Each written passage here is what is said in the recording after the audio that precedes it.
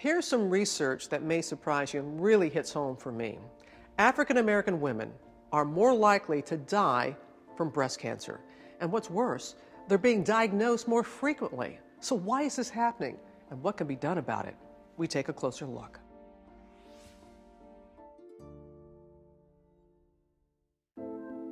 I felt like the monster was chasing us, and now it's close.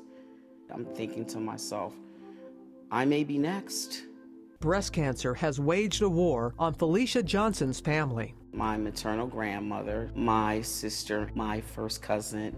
11 women, spanning 3 generations, have been diagnosed with the disease, including Felicia.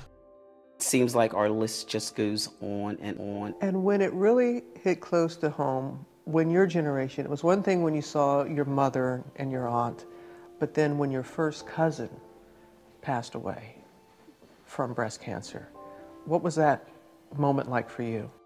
All the girls are in the room, and it's a deep, deep cry. And I realize that they're crying because we lost her, and she was so young. And now it's got us. It's wrapped itself around us like tentacles. What's going to happen with us? It was paralyzing mental fear. So it wasn't something that you discussed. It wasn't something that even as a family, even though it for generations had impacted your family, you all didn't talk about it? No one ever said a word. It was like a private secret hidden in our closets. Why didn't they want to talk about it? I think part of it is our culture as African American people. We're very, very private. We keep things hidden. So there was just silence. Felicia's connection to breast cancer is not unusual. Death rates from breast cancer are higher in the African American community, and research shows that African American women are now being diagnosed with breast cancer more frequently.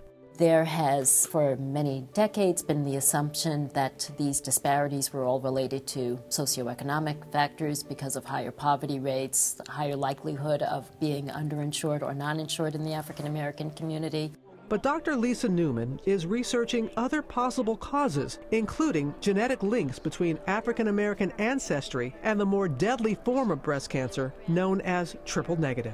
We know that triple-negative breast cancer is twice as common in African American women compared to white American women. And African American women get diagnosed with breast cancer at a younger age more often than white American women.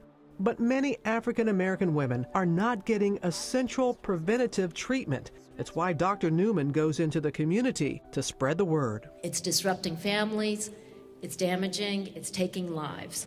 Every opportunity to get the message out to African American women regarding breast cancer screening and early detection is critical. After Felicia thought she beat breast cancer the first time, it returned 7 years later as triple negative. We do share the triple negative, yes, which really affects the African American community the most and is so deadly. Yes. And look at us. Yeah, and look at us. Felicia is determined to do everything she can to break the silence in her family and help others do the same. What is it about you that you said, I'm going to be the voice for those who don't have a voice? Without information, you suffer. You suffer with not knowing what to do. You want to give yourself the best opportunity that science has to fight your disease. Today, Felicia has no detectable cancer in her body and volunteers her time mentoring others through their breast cancer journey. When Felicia needs a moment to herself, she goes to her neighborhood park. Tell me about this park that's close to where you live. I've been swinging on the swings since I was a little girl. It's very soothing for me. It's the blowing in the breeze, and I'm thinking about things in life. When I swing back, I'm swinging into the history, but when I swing forward, I'm swinging into new hope, new joy, new peace, and giving a part of me to another woman to say, I know it's painful. Take another woman's hand. She needs you. I love you. I love you too. Thank you for having me. She needs what you went through so she can see that there's hope When I told someone I had stage 4, when I told someone I had triple negative, you have metastatic cancer, and they see that I'm alive. Okay, there's hope.